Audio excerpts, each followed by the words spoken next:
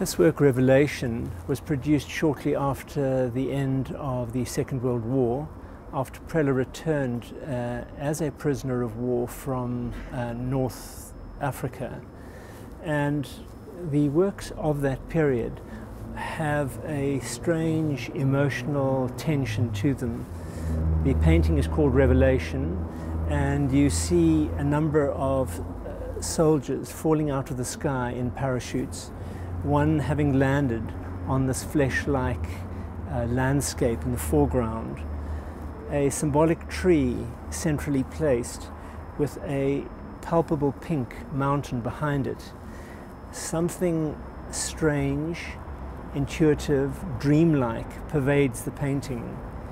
One sees an angel that floats to the left of this mound and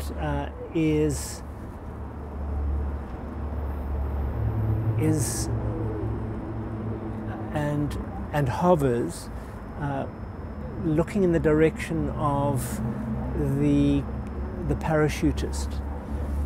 The emergence of the angel and of this mountain are two very strong leitmotifs which will play their way through Preller's late work.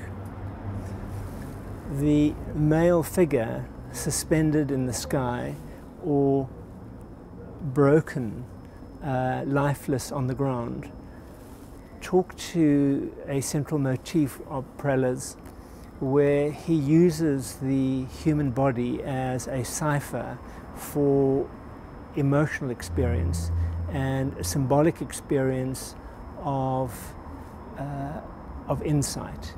And he uses the human bodies in relation to Adam, in relation to St. Anthony, to David, and to Rima, and a number of the great Indian devotional sculptures.